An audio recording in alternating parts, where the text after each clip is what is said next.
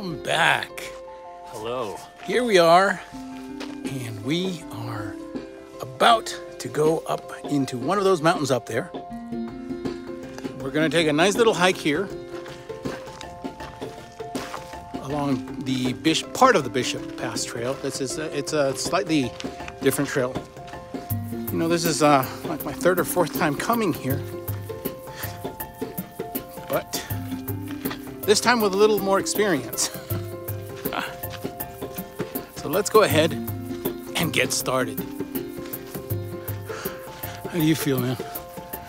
I mean, I hate it, but I love it. Yeah.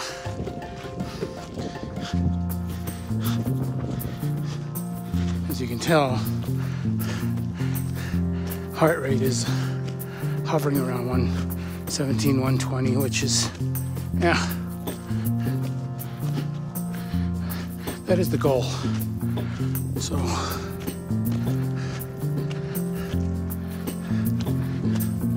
it's always punishing, so who am I to complain?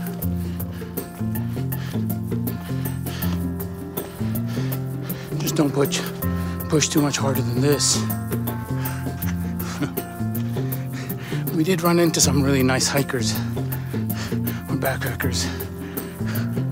Apparently they live nearby and they do these hikes all the time, so I envy them.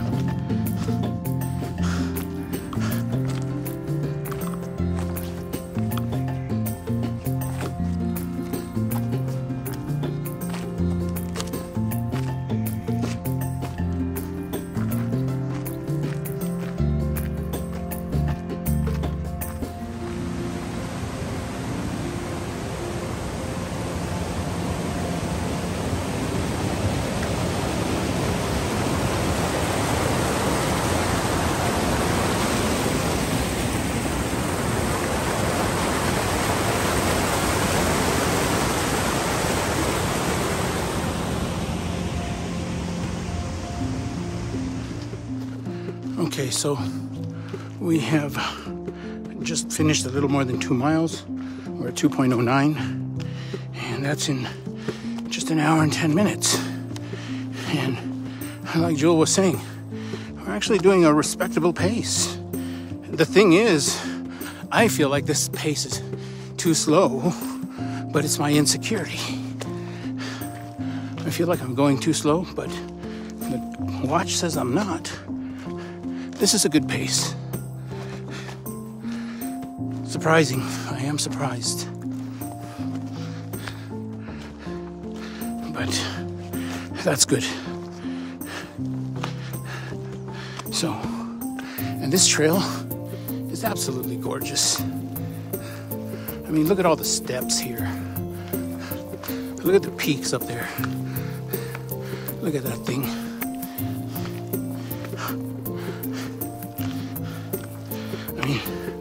I'm dying, but I'm loving it. Oh. And why do we do it? For these views. Yes, absolutely. I mean, and it's the suffering that makes it just that much sweeter.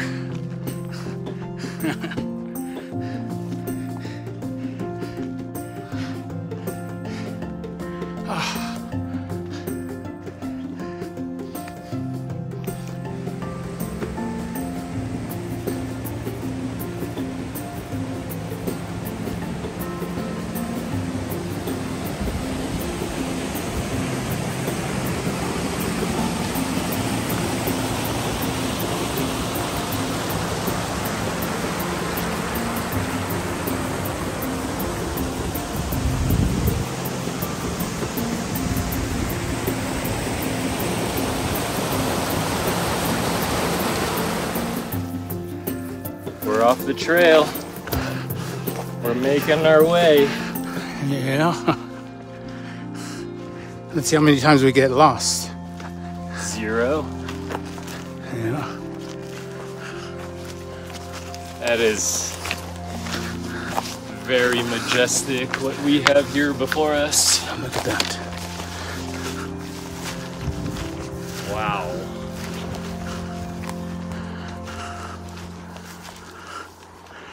Wow, yeah. Amazing.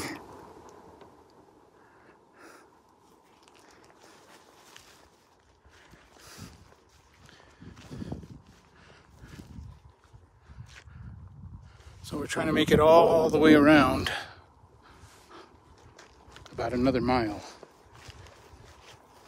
But without an actual trail, like Jule was saying, this is a challenge, because we're going to go extra slow. So, which in a way is kind of a relief, because at least now I'm not getting my ass kicked gaining elevation, right? What's that? No more gaining elevation. I mean, to the lake. Yeah. The mountains, though, that's going to be another story. I found a little bit of snow. It's a little dirty. What you do is you dig in, and then what's inside.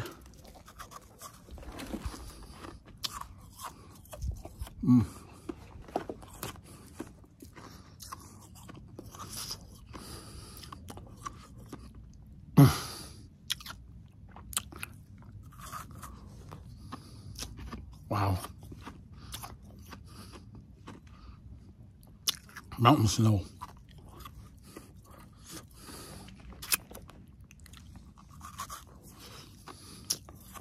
But you will get a brain freeze if you do too much. That's a good thing to have right now. You want some?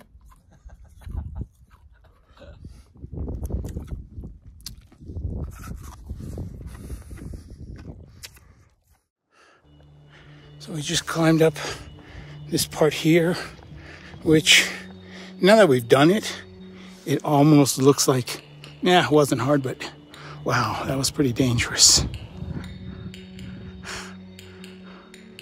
Yeah. And it's still uncertain. The rest of this, right now, can we reach it? I don't know. That's the adventure.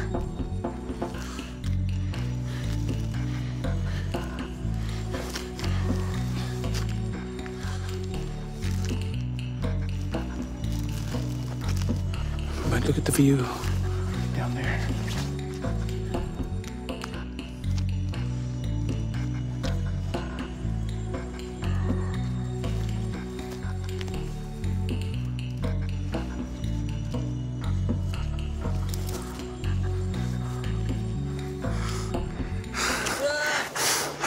This is hard.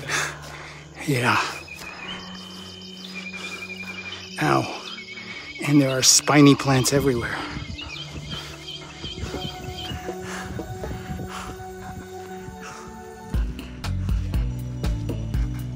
Yes.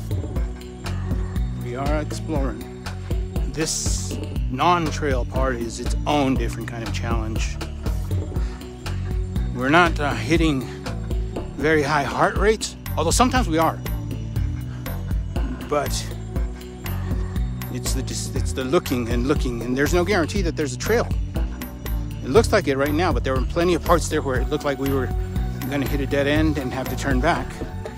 As a matter of fact, we were going to start to go up, and we just couldn't. It looked absolutely crazy. It just makes you appreciate the trails that are already out there. It's like that. All you got to do is just follow the trail and just don't lose the trail. But when there is no trail, all of a sudden you're Davy Crockett.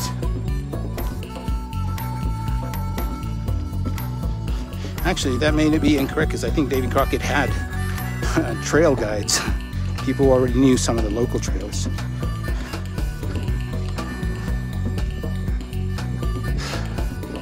And then, you know, after all that moving, we're all tired. I already got a cramp in my neck from turning it too much. But look at that. Look at that beautiful little lake there.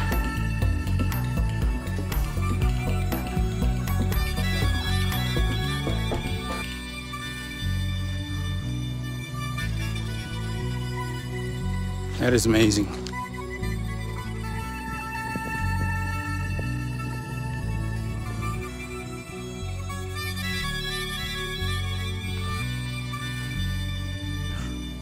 Yeah, gorgeous.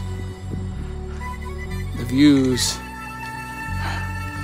And it's, yeah, the suffering is really just sauce for how it tastes.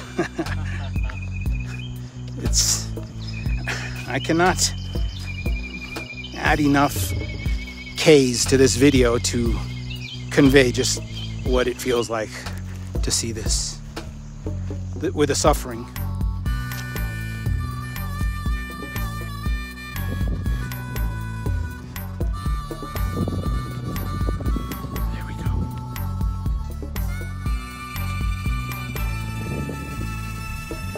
Treasure Lake. This is gorgeous.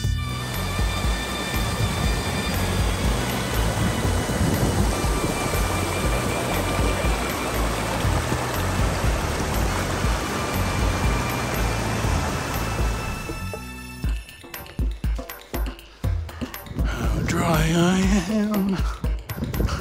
How dry I am. Nobody knows how dry I am.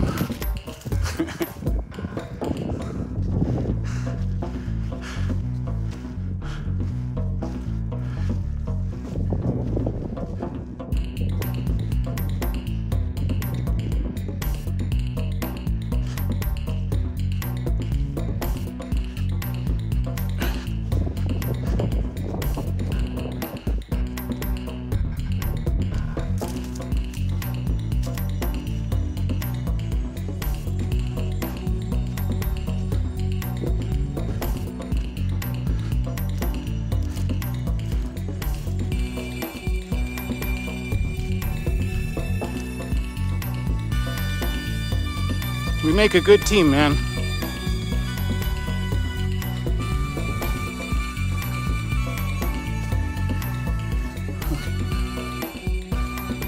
Okay. Okay. No, I don't, but it's not like I can back out now.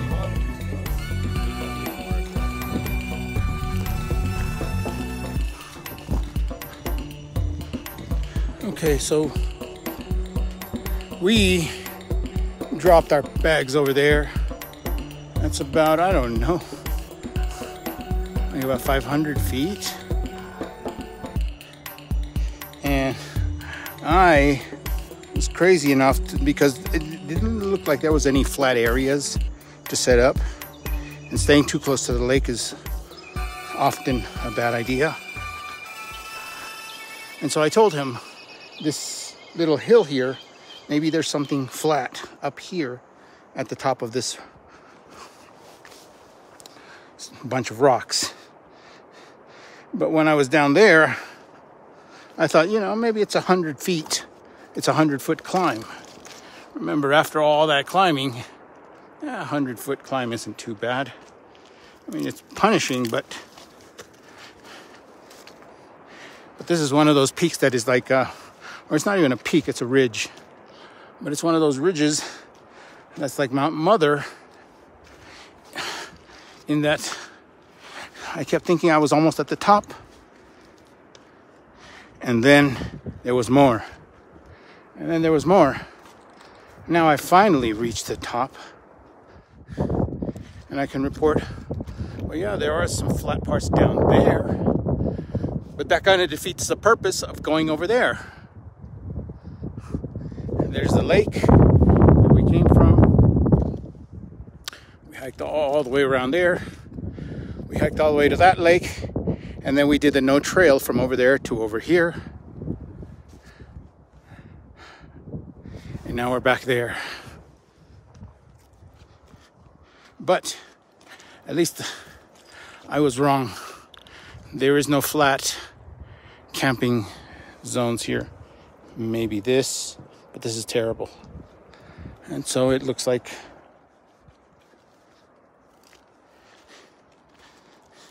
so from this vantage point, I may as well take advantage of I don't know, but it looks like the best site so far is up there, right there, where it's not very green. It's not flat though, it's kind of at a slight slope, but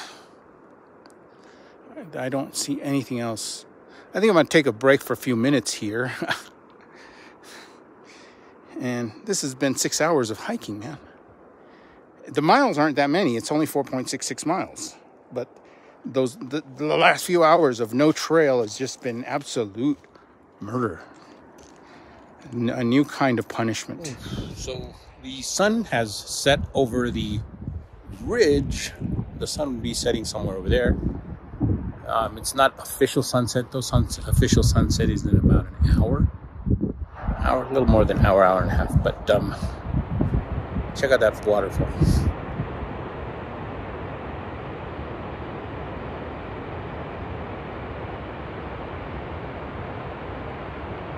You know, apart from all of that right now, I thought I would also comment on one very interesting observation.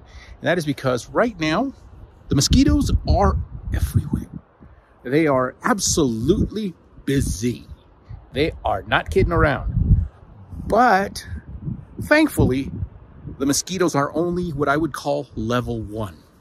And what I'm saying is, I usually will split mosquitoes into level 1, level 2, and level 3 from my own experience. I'm sure that some entomologist probably has a better way of classifying. But so level 1 mosquitoes are dumb and easy to kill. And that's what the mosquitoes out here are like. And not only are they dumb and easy to kill, but the poison and the repellents still work on them. I got no bites anywhere. And right now I am in the middle of tons of mosquitoes. They're not that easy to see. Maybe occasionally if the camera might show you for one, but yeah, but they're around. Thankfully, like I said, they're level 1. At least they're not level 2. At level 2, they're small and they're harder. At level 3, those assassins, those you can't even see them. All you know is you got the welt later on. And the bug spray, don't work on those. Don't worry about that. Out here, they're just level 1. So bug spray and repellent works. So use it. Okay, so we are getting up. It's a little past sunrise. And we're at about 11,000 feet. It's 10,960. Boy, did my sleep suck. And I got plenty of hours. I went to sleep from sundown to sun up. What was that, like 12, 13 hours? I still didn't feel like I slept anything. But that's normal, so I'm not even surprised. I probably still did get something, so I didn't move around, which is important. The other thing is the dehydration is just consistent. I mean, I felt my mouth dry all night long, so I kept having to take swigs of water just to keep from. Even then, I had to go to the restroom a couple of times, so it's not fun. This is a challenge.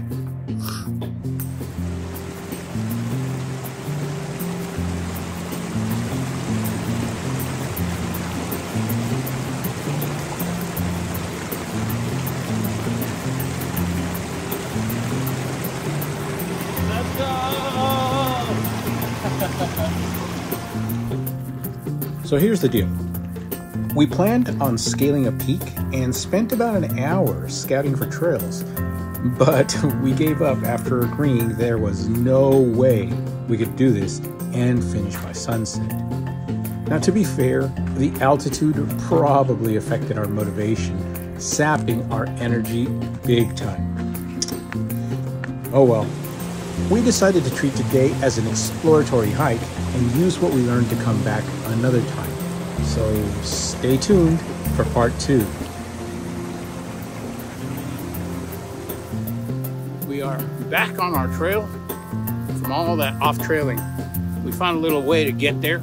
It's about a mile off, and it was the river that kind of guided us there. So you can look in the map that I have there, so you'll see.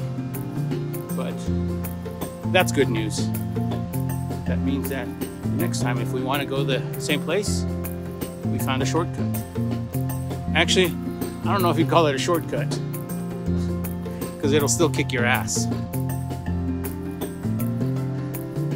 That 1 mile took us from the campsite to here, took us about an hour or so, and that's going down. Oh well.